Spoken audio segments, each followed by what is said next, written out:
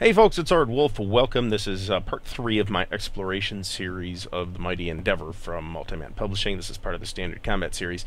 And this is going to be the last episode for a couple reasons. One, I let this sit a little too long. I was kind of in mid-turn when I left off with episode 2, and I don't feel like I can pick this back up. Now, I do have some thoughts about this particular title in the Standard Combat series, and SCS is something that I've played before. I'm not an expert on it. I've played it a couple times now, and I do like it quite a bit. It is a quite simple game, and it's one that the designers have adapted to a variety of different scales. So this is a relatively high scale where you got individual counters that represent mostly divisions. Other titles in the series like Bastogne is another one I've played. I think the units in there represent battalions or companies. I want to say that based on these two examples, I feel like the standard combat system works better at the lower scale than it does here. However, after thinking about it a little harder, I feel like this is mostly a function of the Mighty Endeavor specifically. So, a couple of things about this particular title. Let me zoom all the way out here and show you the entire map. So this originally came out and it was like the Battle for France, and you didn't even have Brittany on the map. This little thing over here is like a separate map that comes with the second edition. Nor did you have this big section of Germany here. So the original edition is just kind of the Battle for France, and I feel like that is a part of the game that maybe doesn't work as well as I want it to from a historical standpoint. I mean, I'll get to explaining why I feel that way. However, this second edition, the Mighty Endeavor 2, which has this whole eastern side where you can also play the Soviets attacking Germany from the east, it really makes it a completely different game. And I haven't played that. It's sort of a scaled up version of the old Battle for Germany from SPI, where one player plays the Soviets and the Germans facing the Western Allies, and the other player plays the Western Allies and the Germans facing the Soviets. So that completely changes the dynamic of this game. However, as an exploration of the Western Front, I feel like the scale here doesn't do the game any favors. Again, I'm strictly talking about the original sort of, not the original game necessarily, because I am playing on with the second edition stuff, but the original scope of the game. I feel like this is not the most interesting scale to play this campaign out at. But more importantly, I feel like the Allies have a few too many options in terms of landing, where they're going to land. Chances are real good you're going to land at Normandy because it's the best place to land. It's the only place on the map that you can land 3 units per sort of landing slot, so beachhead. But you have 6 beachheads, and you get them all at the beginning, and you can use all 6. And the issue is that there's no particularly good reason not to use all 6. So you're going to land in an ahistorical manner. So the Western Allies landed historically on June 6th in Normandy. Okay, the landing craft and the infrastructure to support another invasion of remotely the same scale was simply not available immediately afterwards. Whereas in this game you can launch it like a week later. The Allies did launch a second amphibious invasion in southern France down here. That was not until 2/3 of the way through August. So I think this is something that's pretty easy to fix with some house rules. You could merely say that as the Western Allies you have 2 or 3 beachhead tokens available at the start of play, and that every month or so you get another one, to the point where you would in mid to late August you would have enough infrastructure back in place to launch another amphibious invasion either down here, or maybe my other thought was doing it down here by Bordeaux, which is a pretty undefended stretch of coastline. The actual blow-by-blow play of the game I think works totally fine. I have no significant issues with the standard combat system.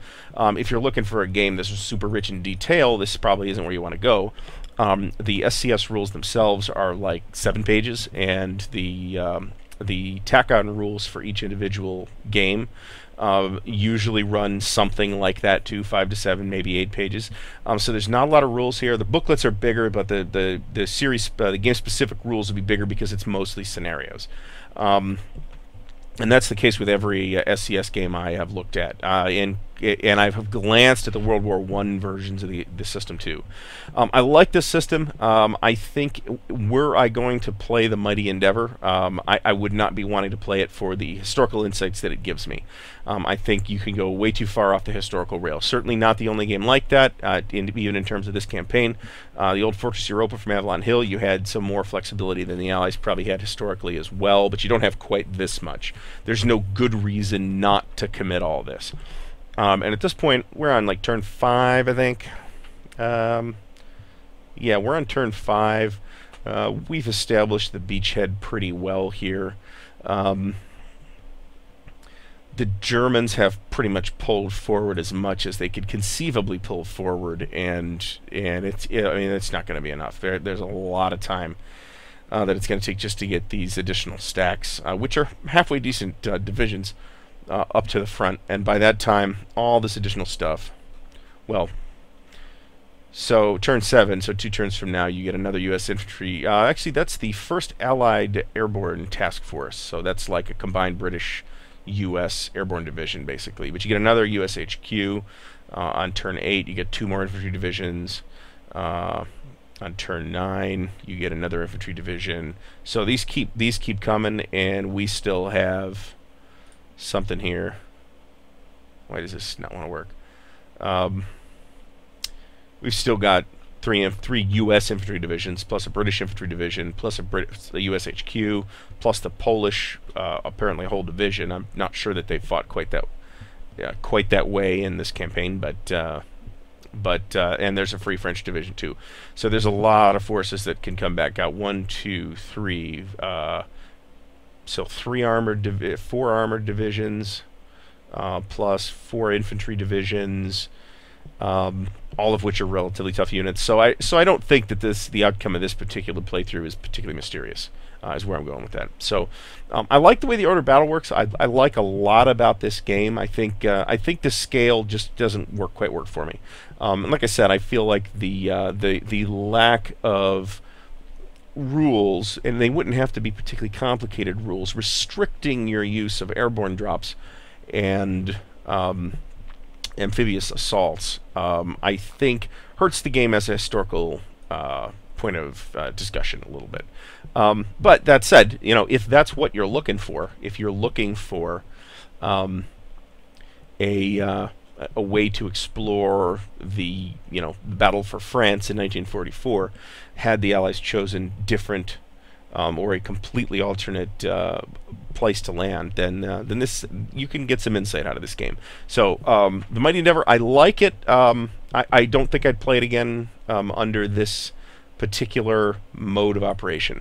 I would not refuse to play it, certainly against a live opponent, but I think I'm done with my exploration. I have learned what the point of the exploration videos wanted me to were intended to provide for me. So I've learned something about the game that I didn't know before. I have something of a grasp on it now, and that's what I was trying to do. That's the point of these exploration videos. So thanks for watching. There will be more exploration videos, and I don't know what that's going to be yet, but it's going to be something through Vassal, just like this, because the idea is to do it relatively quickly with a minimum of fuss and set up and all that jazz. So doing something like an exploration video on something like the Dark Valley, which I got to play last week, which was amazing, but it took like 2.5 hours to set it up. So that is not the point of these type of videos. So stay tuned. We've got some more content coming your way.